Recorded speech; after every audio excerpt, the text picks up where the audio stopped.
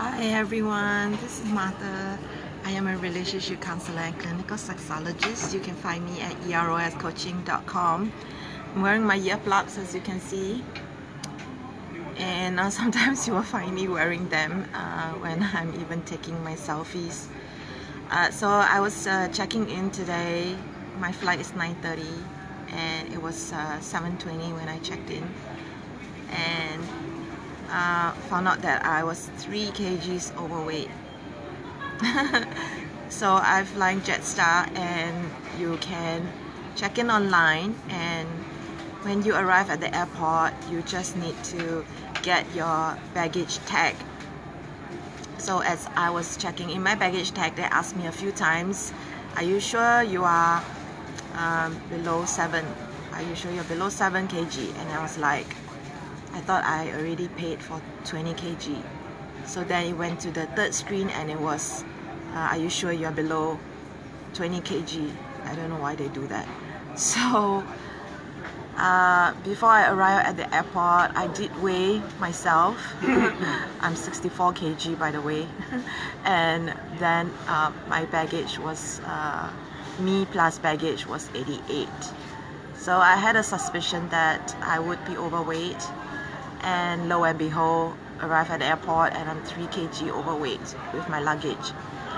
So they make you take out your luggage and take out your 3 kg. So they say you have to take out your luggage, you have to take out 3 kg, the system will not accept your bag otherwise. So I had to open my bag and I took out exactly 3 kg. How I did that, I don't know, it was a miracle. Basically, I took out all my clothes except my maybe TMI, my bra and underwear. So I put it back into the bag, into the check-in bag. And so now I'm carrying around my clothes, 3 kg worth of clothes. And it makes me think about the emotional baggage that we carry around with us that is preventing us from living our lives fully, because this is exactly what it is. I tried to check it in and I couldn't, so I ended up having to carry it. Now I have to carry 3 kg extra with me all the way onto the plane, and then off the plane, through customs. So this is another thing about flying 9:30. There are a lot more people around, and my god. Okay, so I'm on the second floor.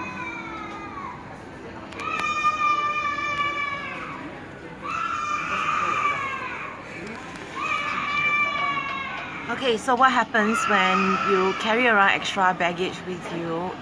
You can't function optimally. Say if I needed to run after the flight,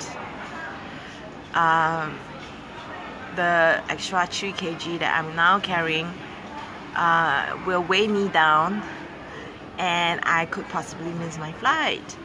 And so this is kind of linked to the physical weights that we have.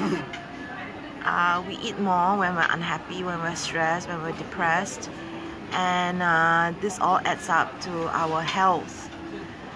So there's physical baggage, the 3 kg of clothes that I'm carrying with me, and then there's emotional baggage, the pain that you carry with you, the heartbreaks, the childhood trauma, stress, tension, shock, anger, frustration. All these weighs you down, and what weighs you down is extra. It doesn't serve you. It's things that you don't need to be carrying with you. And we should do what we can and let go of the rest. A lot of times, emotional baggage is not really something you can physically weigh. With the 3 kg that I'm carrying, yes, I can weigh it, but when it comes to emotional baggage, you may not even realize that you have it, because you get used to carrying it around, and you kind of adopt the sense of unwell as something that is part of you. And there are some people who are depressed who actually hold on to their emotional baggage like it's some kind of a trophy. and they don't want to get rid of it, and they get angry with people who try to help them. And so even as a counselor and a coach, I don't try to make people heal unless they're ready. So sometimes clients come in as a couple and we have a session, and suddenly things shift in their relationship and they get upset. The spouse gets upset that they've been nagging at their partner to change, to let go, to heal. And then they come to me for one session, I say some things, and then they were finally ready to let go. And what they don't realize is it's not that I am so good. I'm sure that being a figure of authority, being an expert, attributes to some of that shift, to people being willing to let go of things that they are unwilling to let go of for maybe years and years. Perhaps the partner has been on their back on the same issue in the same way for years and years. So sometimes you are already at the age of being willing to let go, and all you needed is some support and some guidance. So that's why sometimes when people go to therapists, it seems to be very transformational, because they are already ready. They already took the step of booking an appointment, knowing they're gonna pay for it. So people who've invested into themselves are more willing to take charge. They are already on the age of deciding. And so it's not true that you can let go of baggage. You can't let go of baggage easily. It's also not true that you only need an expert to let go of baggage. It has to do with whether you're ready, whether you're willing to let go of it. And there are people who want to let go of extra baggage, whether it's emotional, physical. So it is important to get support, because sometimes you just need to feel that you are not alone, and normalizing the kind of difficulties that clients face and how common it is with other people can be very, very beneficial. Oh, finally that table is leaving. My God, would not stop talking. But of course they are super happy because they're traveling as a group of friends, and it doesn't serve us. So sometimes what is useful is, you know, when you don't feel well, you are having the flu for instance, you don't want to spread it to other people, and actually you feel grouchy and grumpy and you just want to be left alone. And isn't it, yeah, I know, isn't it funny? Because same, if you are not feeling well emotionally, you are feeling grouchy and grumpy and you want to be left alone. So you don't go out, you don't go networking, you don't go dancing, you don't do anything for yourself, you don't do anything fun because you don't feel like it, and you stay by yourself. And so it doesn't mean that it's going away, because the way you feel hasn't changed, because you didn't do anything to change it, and you are not willing to change it because you're just sitting in the corner feeling grouchy and grumpy. So what happens if, now I'm saying a big if, what happens if you put yourself out there and you see the world, you travel, you go to events where there are beautiful, wonderful, conscious people, meditation circle, for instance, 5 rhythms class, for instance, and you see people who are happy, who are carefree, who are vibrating at a high frequency, who are just oozing oozing happiness, joy, sexuality, who are oozing juicy, yummy, sexy. What happens when you have access to these kinds of people when you're feeling grouchy, whether physically sick or whether emotionally sick? Is that they inspire you to change. They inspire you. So isn't it amazing that we can heal ourselves by actually pushing ourselves a little bit, going out, meeting people who are of a higher vibration. So it is important. to check in with yourself. What happens if you have years and years of denial and you're used to suppressing and repressing and avoiding, not living your life fully and feeling heavy? You're not going to, it's just going, the pain is just going to drag on. It's just going to drag on and on and on. Being well and happy and yummy and juicy and joyful is a state of what is natural for us. It is the equilibrium of where we came from. And so when we're off it, it doesn't feel good. And so when we're off it and we are in touch with our intuition, we are in touch with who we are, we want to go back to it. We want to go back to equilibrium. We want to be healthy and yummy and juicy. And so yeah, it doesn't feel good. For those of you just joining me, I'm just summarizing what I just said. I'm checking into Changi Airport. I'm going to KL. It's just KL. It's only 1 hour. But I have 3 kg of extra baggage. They wouldn't let me check in with extra 3 kg. They wouldn't close a blind eye. So what they did was make me take out 3 kg, and now I'm carrying around 3 kg of extra clothes. I have to bring 3 kg extra onto the plane and off the plane through immigration. It's just clothes, but still it's weighing me down. Now I can't jump, I can't dance to the gate. I can't run for my life because of the extra 3 kg. It weighs me down. So it made me think about the physical baggage that we carry, the extra weight that we carry. It made me think about the emotional baggage that we carry around, and that is also stopping us from living our lives fully. So what happens for people who want to get rid of extra baggage? They need to first be aware that they're carrying this baggage. When it comes to emotional baggage, you may not be aware of it because you can't really weigh it. It's not something that is tangible, and things that are not tangible, unfortunately, especially as Asians, we just don't really believe it. We just dismiss it away. Being aware of the fact that it is extra, it's weighing you down, it doesn't feel good, is very, very important. How are you going to know that if you are used to carrying it around with you for years and years and years? You didn't even know it. How are you going to feel better? So counseling helps. Going out and being around healthy people helps. People who are yummy, juicy, healthy, people who are vibrating in a higher frequency. And so you don't want to do that when you are feeling physically and emotionally heavy. You don't want to do that because you don't have the energy for it. You feel drained.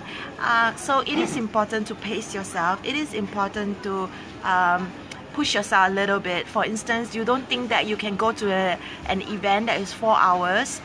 You don't think you have that emotional, physical energy for it. Don't go for 4 hours. Just go for half an hour. Nobody says that just because you paid for an event, you need to have value for money, that you have to stay for the entire event. You don't have to. And you can just also tell yourself that you're going to challenge yourself to go to an event 10 minutes instead. Or you would go to an event of the right conditions. For instance, if it was cheaper, or if it was nearer to your house or office. This is the reason why I make it a habit to rotate my workshops and do them at different venues, different times, different days. I experiment with it so that people have more opportunities to decide that, okay, I couldn't make that one, but I could make this one. I don't like this venue, I don't like the format of this, I don't like this, that, but I'll go to this or that. So I keep trying, okay? So for 10 years, I've been trying to get through my work, my messages in different formats and ways to different kinds of people, different platforms. So for instance, I write, I do videos, I do workshops, I publish books. I just don't give up. So yeah, I'm laughing by myself. So yes, it's true. So how do you pace yourself for 10 years and not give up and not start to collect more physical and emotional baggage? You rest, okay? You rest. Don't treat it as a freaking race, treat it as a journey. You rest. So yes. Yes. Oh, I'm sorry, I can't stop laughing now. Okay, so I was so miserable just now because there was this group of guys making a lot of noise, and then there was this screaming baby, and then I start talking and making noise, and suddenly I've shifted my energy and suddenly I am happy. So instead of letting things happen to you, you can make things happen so that you feel better. So what you can do is you can sing, you can dance, you can laugh even when you don't feel like laughing.